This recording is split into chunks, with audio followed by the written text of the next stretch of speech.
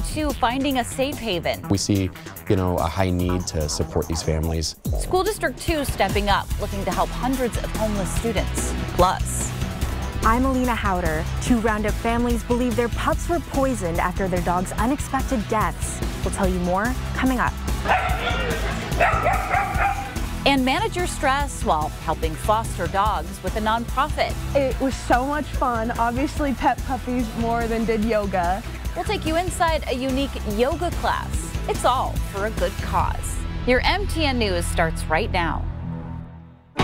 From Montana's news leader, this is the MTN 530 News. And good evening, everyone. Thanks for joining us on this Sunday edition of the 530 News. I'm Andrea Lutz. A growing number of students in our community find themselves looking for a warm meal or a place to rest their heads at night.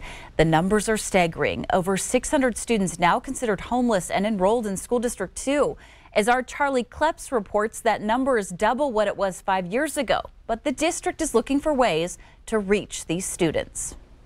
In just a couple of months, those students will be able to come here to the newly formed Family Resource Center located in downtown Billings at the Lincoln Center to find the resources that they need.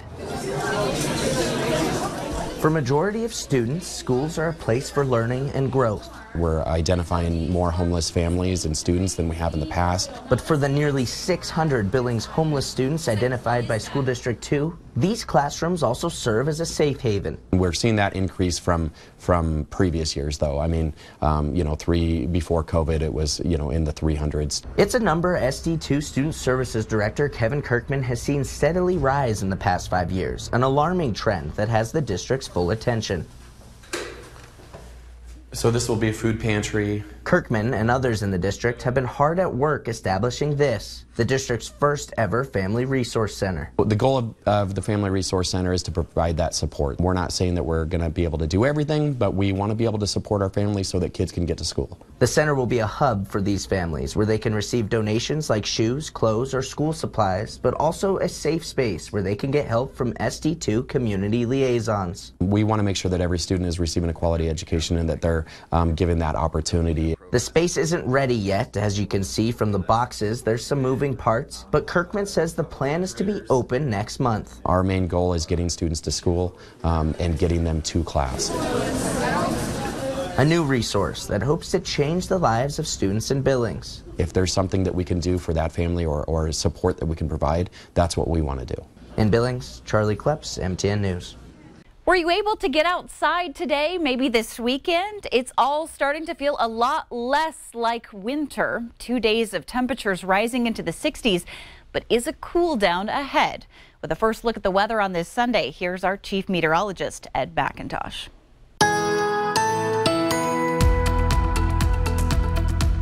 And a day like today is the day when we see the contrast in the spring weather. Steve, thanks for sharing this one. You can see the young shoots trying to make their way above ground. I've seen the same thing around my yard as well, where the flowers are trying to do their thing. Meanwhile, Scott's up at Cook City, where we've got a considerable amount of snow on the ground. Great right now for snowmobilers there. But a look with the Stockman Bank Weather Cam Almanac for the day. Billings just 8 degrees shy of the record at 63, but it was breezy through the day. Residents in Roundup raising the alarm tonight after 2 seemingly healthy dogs recently died. The owners claim their beloved pets were poisoned. Our Alina Howder looks into the disturbing case. 2 families here in Roundup are mourning the unexpected losses of their dogs. After one of the owners found meatballs filled with bluish-green crystals here in their backyard, they believe their pups were poisoned. Babies. For Roundup resident Cricket Nichols, her animals are her world. We might have a lot of them, but they are all very, very well taken care of. They get so much attention from everybody that is in our life. But her 8 dogs and 7 cats received the wrong kind of attention at the end of February. I saw all but one of our cats throw up. And all but one of the dogs. Despite aid from her vet, the mysterious illness hit Shasta, Cricket's pregnant 2-pound chihuahua, the hardest. First she vomited blood, and then blood coming out of her nose and mouth. A couple of days later, she was gone. And according to Cricket's vet, she was poisoned. So I walked our entire fence line, and I found probably 10 or 15. They look like meatballs. As soon as I picked them up, they literally just disintegrated in my hands. and it left behind the kind of blue and bluish green crystals. For Cricket's cousin, Heaven Benson, the story was all too familiar. I called for him on the 13th of February. He was just he hadn't eaten in a few days. There was blood clot vomit for the last couple days about it. Heaven had to put down her 14-year-old black lab blue heeler mix Hunter on February 23rd after he suffered from multiple seizures. It devastated my daughter. My son couldn't even be in the room. He had to leave the house until it was over. Heaven's vet told her Hunter was overdosing. Now, the cousins believe their family is being targeted. Cricket called Muscle Shoals County Sheriff's Office to report the incident, but she says they wouldn't take her report. We have a video, but it's not very clear. You can't really tell who it is, so they basically told us their hands were tied. They couldn't exactly help us. They just said to watch our pets better. MTN reached out to the Muscle Shoals County Sheriff's Office Friday for more information and was told it has not received any reports of the animals being poisoned. Sheriff Sean Lesnick tells us it can be a difficult crime to prove, and intent is hard to prove as well. But for Cricket and Heaven, it's a scary situation, especially with 2 toddlers in Cricket's care. To whoever is doing this, just why? You know, why would you put somebody else through this pain? Because I literally feel like I lost my kid. In Roundup, Alina Howder, MTN News. It is a wrap on the State B tournaments here in Billings. The players making special memories every step of the way, but there was another man who also made history over the weekend. Our Alec Boffinger explains. 48 of Montana's finest put on the stripes this past weekend to officiate the 8 high school basketball state tournaments across the state. For Fort Smith's Pat Alden, it represented his first state tournament as an official after nearly 20 years of service. State tournament is actually a goal for officials, and shoot, I was fortunate enough to be one of the last 48 this year, so hey, I'm enjoying every minute of it and taking it all in like all the other officials there. They help me and they encourage me.